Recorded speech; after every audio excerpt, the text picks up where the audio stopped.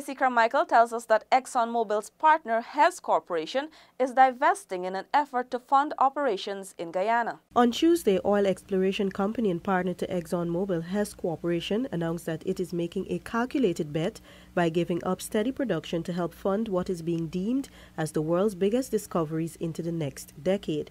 That is the oil find right here in Guyana.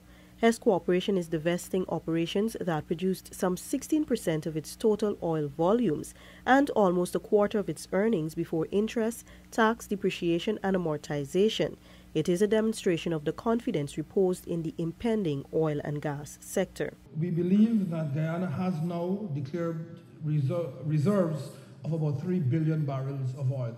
Compare that to the fact that in Trinidad and Tobago they have on record, in terms of reserves, less than 1 billion. So our 3 billion says a lot. Natural Resources Minister Raphael Trotman speaking at the recently held business summit.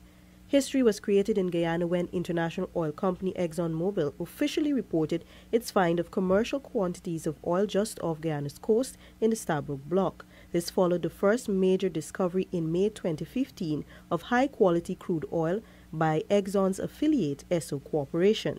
Since then, government has been taking all the necessary steps, legislative and otherwise, to ensure that Guyana is fully prepared for the impending oil boom. Government is adamant that the advancement of the oil and gas sector augurs well for present and future generations, with plans for the creation of a sovereign wealth fund underway. For InfoHub, Stacey Carmichael.